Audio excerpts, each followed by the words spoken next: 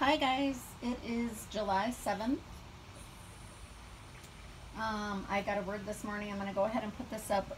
Just like with any word, please prayerfully discern. And I will go ahead and start this. It's kind of long. My daughter, write my words for those with ears to hear. My children, do not despise those who have been prompted by my Holy Spirit to study the times and dates and timings of events that are laid out in types and shadows in my word. I am the same yesterday, today, and forever. Did I not have prophets on my earth in times of old? Just like the prophets were given prophecy in days of old, many have been given and will start getting prophetic words, dreams, and visions of what will be occurring soon upon your earth.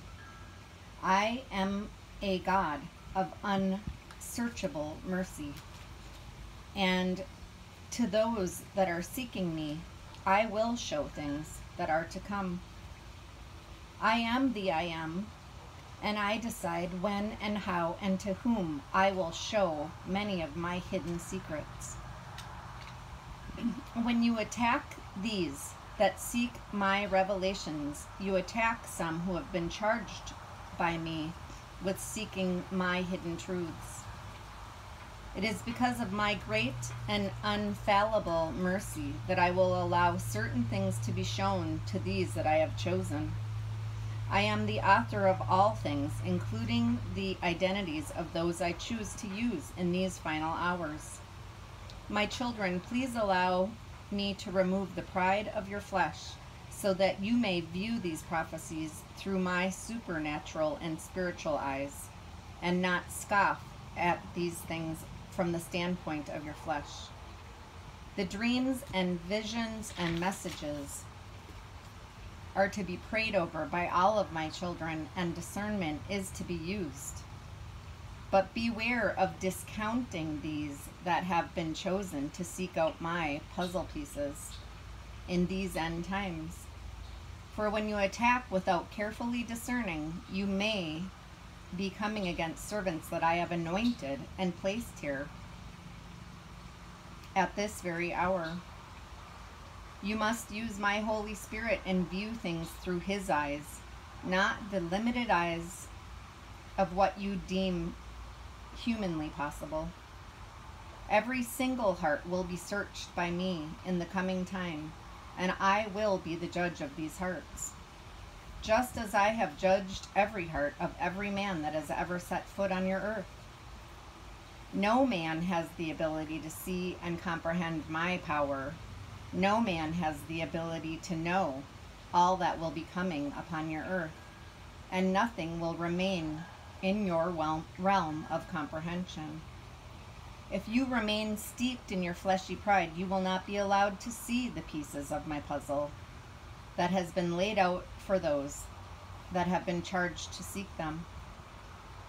Pride will be your downfall, and ultimately lead you to blindness. And when the pieces of my puzzle begin to form a picture, those of you filled with that pride will have no way of viewing it. No man in his flesh will partake in what I have prepared for those that carry my Holy Spirit within them. I implore you who are watchmen to share that all that I show you. For by doing so, you will prepare the hearts of many for what is to come upon your earth.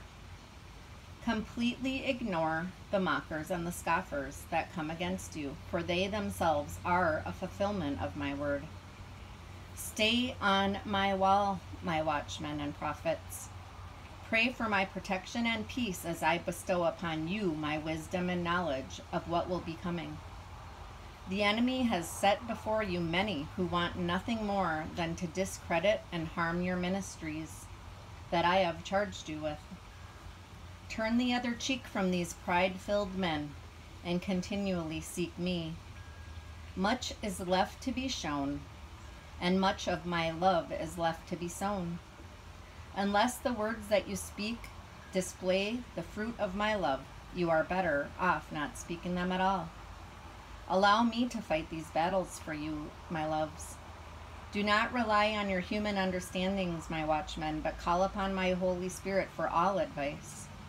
These attacks that will be coming against those that I've chosen in this time to share, my prophetic words, dreams, and visions, will make you wish for nothing more than to shrink back